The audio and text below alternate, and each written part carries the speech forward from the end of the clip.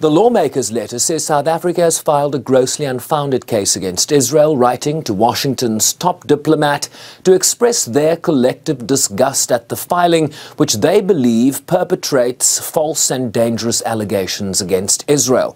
The group says it strongly supported the stated White House position that the application was meritless, counterproductive and completely without any basis in fact whatsoever. The letter adds that South Africa's accusation of genocide exposes how far Israel's enemies would go in their attempts to demonize the Jewish state, while barely acknowledging the Hamas massacre on October 7th. That said, a number of countries have come out in support of South Africa's case, with their foreign ministers articulating their positions during a meeting of the Security Council on Gaza this past Tuesday. I'd also like to refer to South Africa's initiative in particular.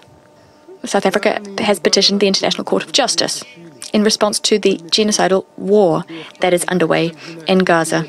There's also another initiative, Chile's initiative, Mexico's initiative. They have filed a complaint with the ICJ, the International Criminal Court, given the very serious crimes being committed by Israel in Gaza. All of these initiatives deserve recognition and support because they represent a step in the right direction.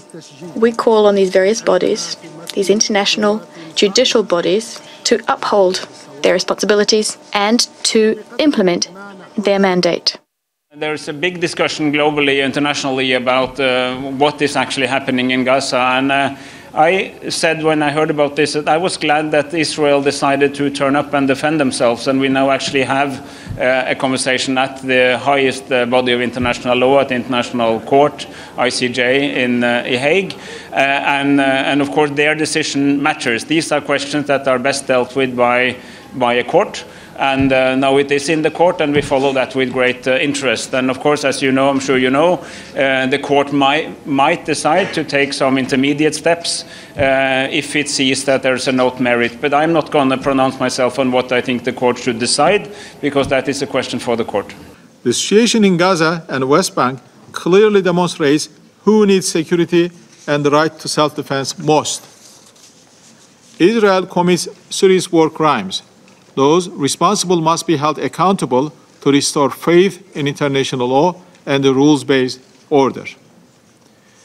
We are seriously concerned with the reports that Israel's war crimes in Gaza may amount to genocide.